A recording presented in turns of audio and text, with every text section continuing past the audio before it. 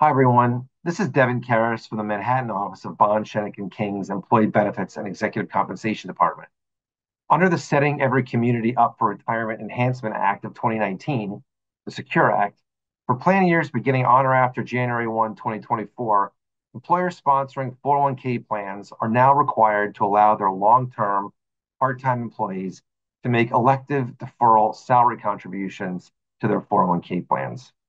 What this means is that employees who worked at least 500 hours for each of 3 consecutive years must now be allowed to make 401k plan contributions.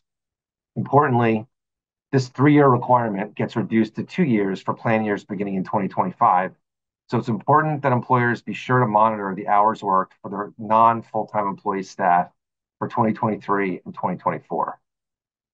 If you follow the link to our Business in 2024 webinar series for this past Tuesday, February 27th, you'll hear me talk more about proposed regulations from the IRS issued late last year, clarifying certain important points about implementation of the new long-term part-time employee requirement.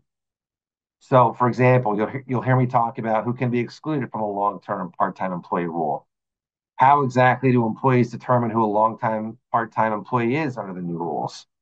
How are employers supposed to count hours for purposes of the 500-hour service requirement?